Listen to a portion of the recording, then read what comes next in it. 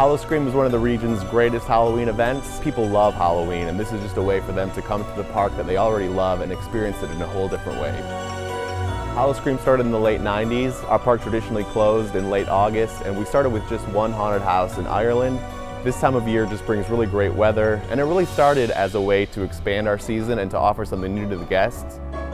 My favorite thing about Howl-O-Scream is even though I train with the team and I see all the scares going in, every night that I walk through the event, I still get scared. And people love doing that to us. As we walk through the haunted house, they get us every time, and I'm really easy to scare. Howl-O-Scream definitely transforms the park. We change over the whole park theme. We have new menus in some of our restaurants and all new merchandise lines. We offer all new shows. We also offer 2 great dines, and we still have all the roller coasters and the rides going. Of course, if you're coming to a Halloween event, you want to get scared. So we have haunted houses that'll definitely deliver on that. 13, Your Number's Up in Ireland is a haunted house that's based on 13 different fears. Catacombs explores the depths underneath the caverns of France. Root of All Evil is an outdoor haunted attraction which focuses on scientists whose experiments have gone wrong. We also have a haunted house called Cutthroat Cove, and that's focused on pirates, and that's back in our Festa Italia section. One of our greatest haunted houses, though, I think is Deadline over in Italy. Feels like you're on the set of a movie. We have zombies and electrical scares. We started territories last year. We had 4 territories around the park. This year we've offered a new one. Our territory in England is Ripper Row, and that features Jack the Ripper, and that ties in well with our new show here, Monster Stomp on Ripper Row.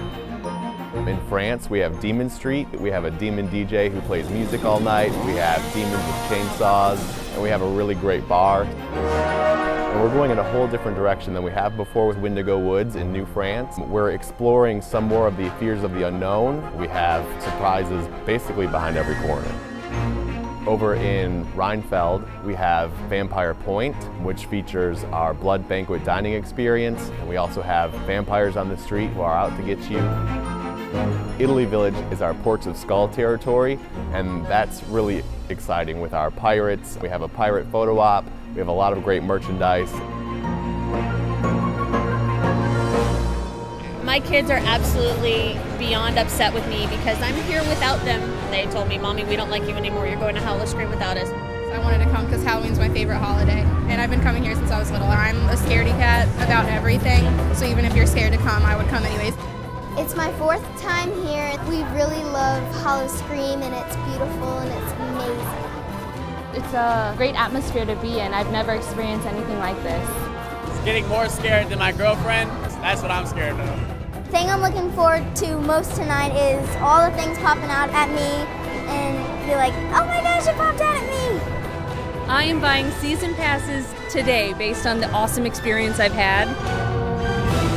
It's a great time to come to Busch Gardens. People are coming out with their family and friends, and it's a real party atmosphere after 6 o'clock.